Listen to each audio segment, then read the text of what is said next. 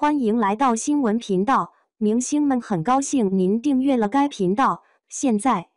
杨紫为人很谦卑，活动上不争C位，处处为他人着想。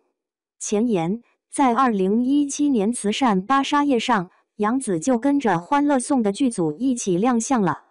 当时在拍大合照，各个明星都为了能够展现自己，所以在镜头前疯狂的表现。甚至还出现了苏芒大声的招呼张韶涵，以及给李宇春让位的一些名场面。与此同时，只有杨紫一个人默默地站在旁边。当时，如果杨紫跟 C 位离得比较近，她就会主动地把位置让出来，即使自己被人群淹没，她也毫无怨言，而是把这些位置都让给前辈。杨紫的个子并不高，所以就会被别人挡住，只露出半张脸，但是他毫不在意，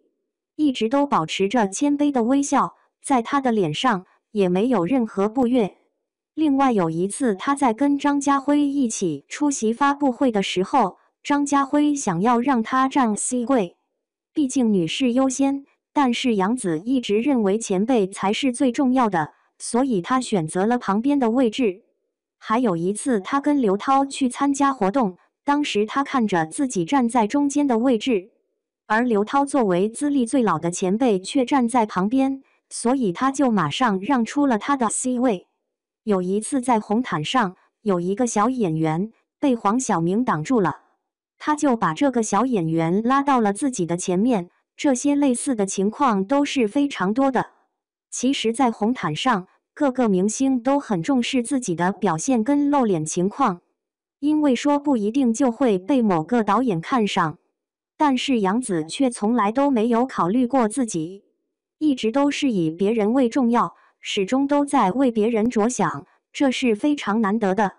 杨紫真的是一个很暖心的明星。当年马思纯因为抑郁而陷入到折磨的情绪当中，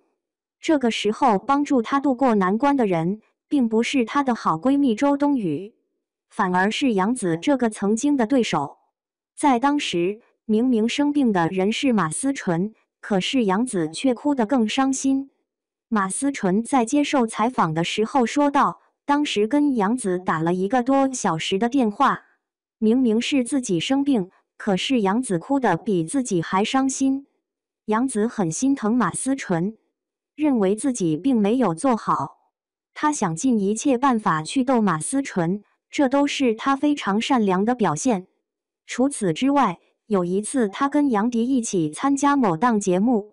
在节目当中，杨迪扮演的是猪八戒，需要在几个女嘉宾里面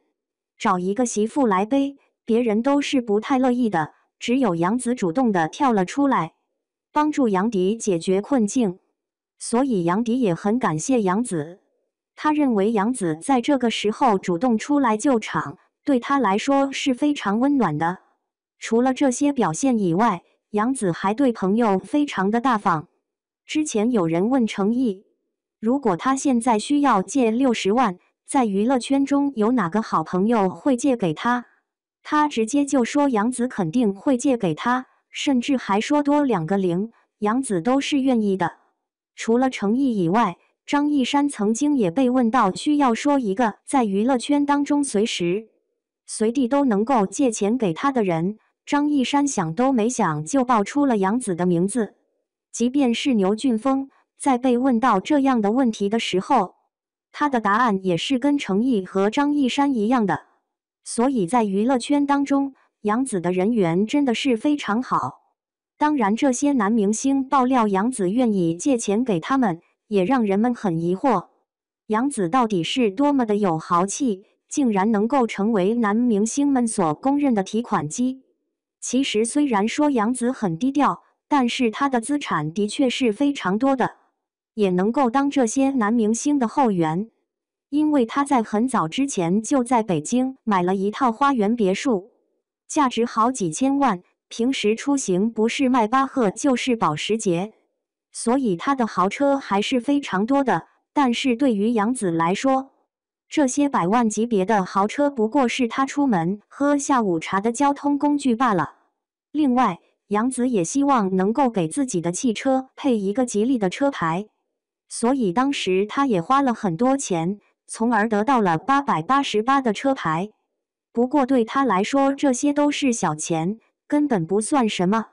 当初乔欣在过生日的时候，杨紫送的红包都是近万元的，跟胡一天比起来大方太多了。所以杨紫是一个妥妥的富婆，这样的闺蜜没有人不爱。除了豪车豪宅以外，杨紫平时的穿戴也是非常贵的。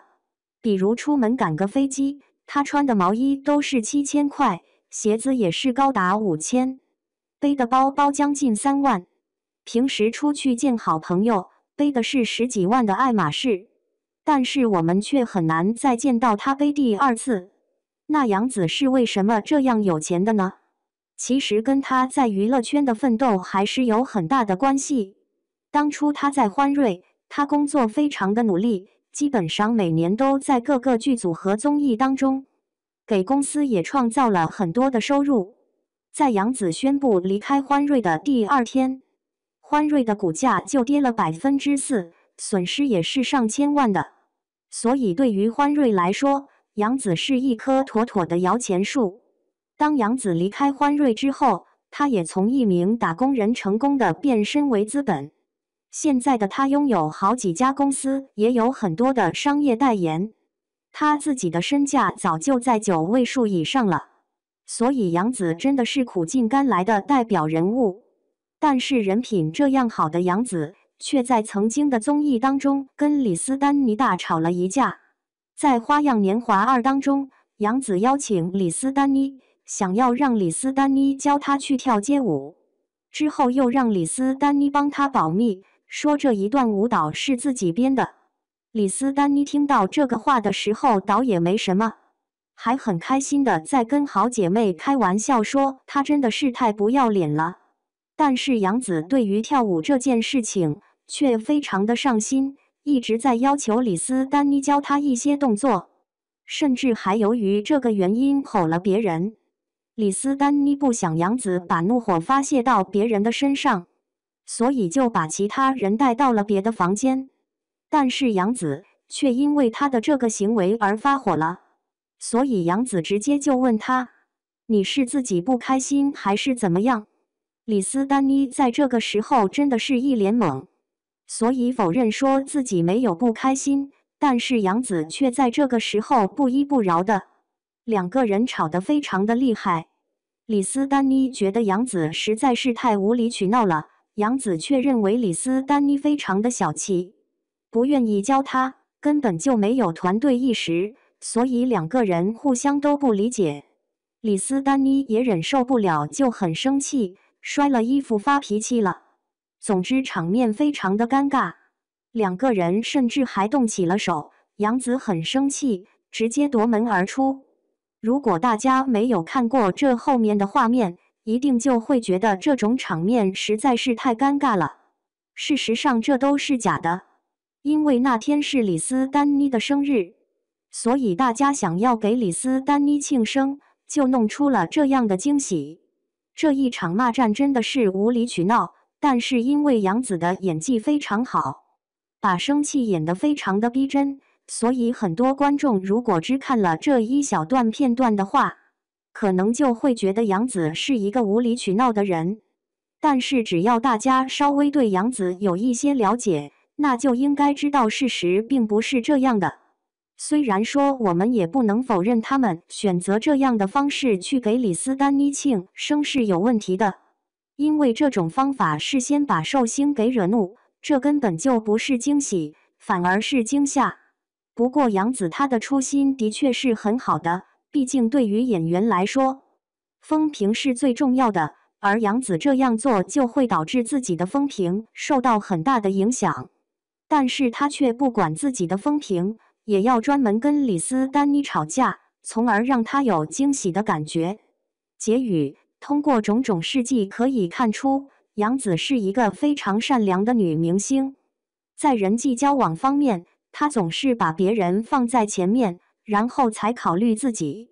虽然自己吃了不少亏，但是她却毫不在乎，只希望能够让别人受益。